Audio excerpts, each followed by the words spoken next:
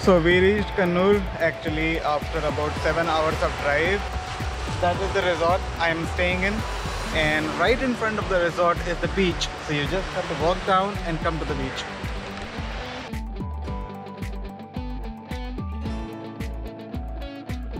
The beach is actually really clean. I have not seen a beach this clean in a while.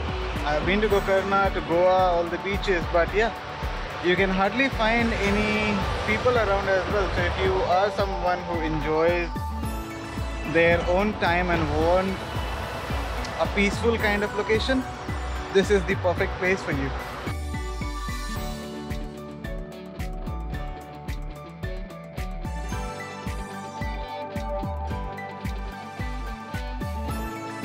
There is a road going right across the beach, and just the other side of the road you have numerous resorts. You can find inns, beach houses, resorts, shacks all around. So this is the resort that I'm staying in. It's called Sea Breeze Rest Inn. And then you see this road. There are plenty of other resorts in the same road. Let me give you a quick tour of the room and the resort that we are staying in. So yeah, follow me.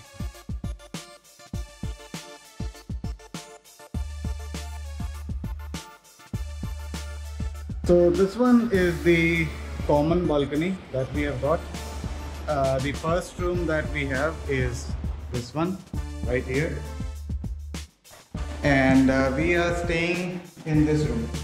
So yeah, let me quickly tell you about it. So this is our room. Here we have got a nice dresser where you can keep your belongings.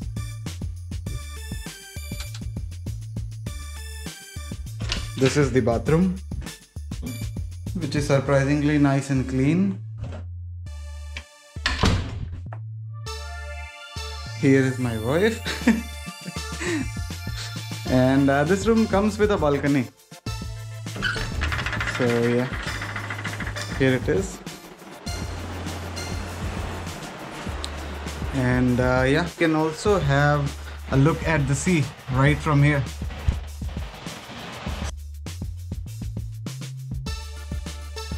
So this room is surprisingly affordable. It cost me around 2,500 per night, and it is an AC room, which is a blessing in Kannur because the weather is really hot. So I would say if you are coming to Kannur, please try and book at least an AC room. Trust me, you will thank me later. So yeah, and the view is not bad either.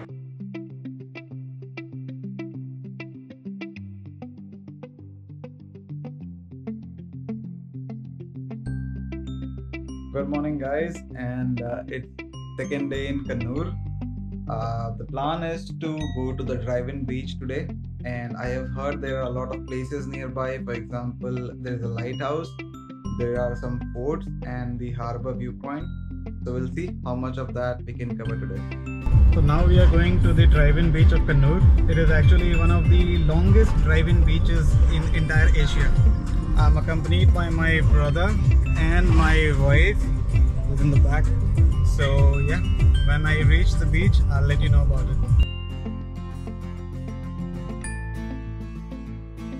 So guys, we have reached the drive-in beach, and the weather looks really nice.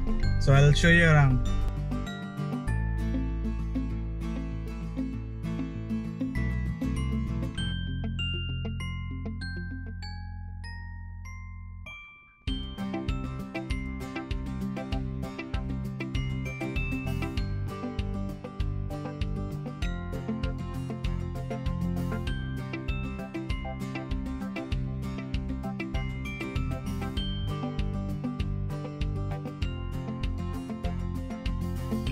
So yeah, we really enjoyed driving on this beach.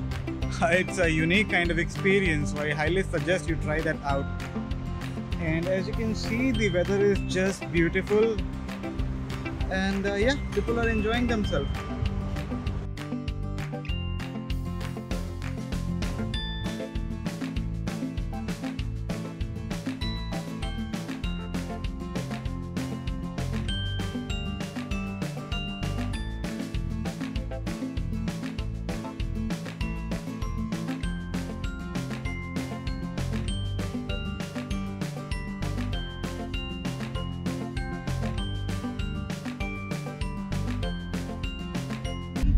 So we are done with the drive-in beach. It was a memorable experience, definitely. And if it is something that you have not yet tried, I highly suggest you do that. So if you want to drive on the beach, you have to come to Kannur. This is the only beach in Asia where you're allowed to drive.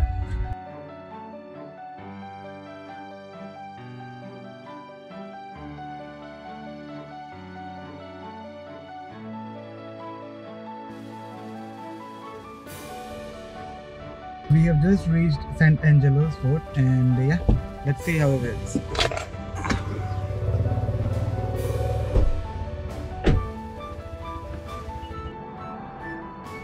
So this is actually a very big fort. As you can see around me, the walls are huge. Just have a look.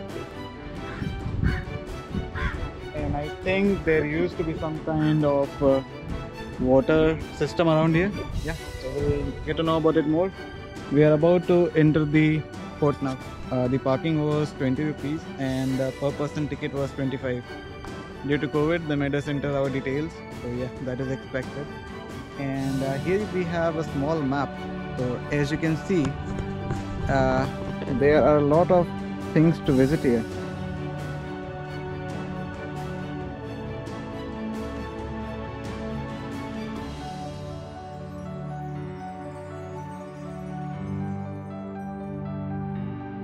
The fort is huge. They have cannons everywhere, and this seems to be some kind of sitting. So I think they do a laser show or something around here, I guess. Not sure. The location of the fort seems to be really strategic since it is surrounded by sea on the two sides. Just check this out.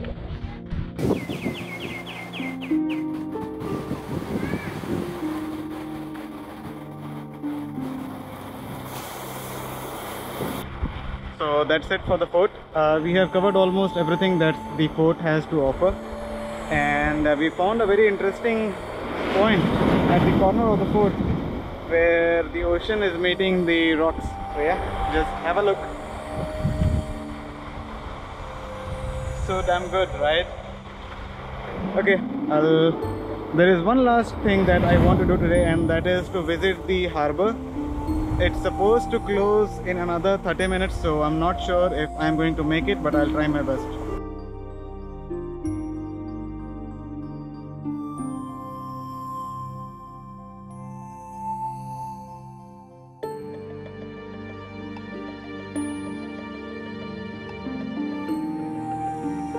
We made it barely in time. It's 15 minutes left before 6. Here is a time lapse for the entire harbor, so you can watch it for yourself what to expect.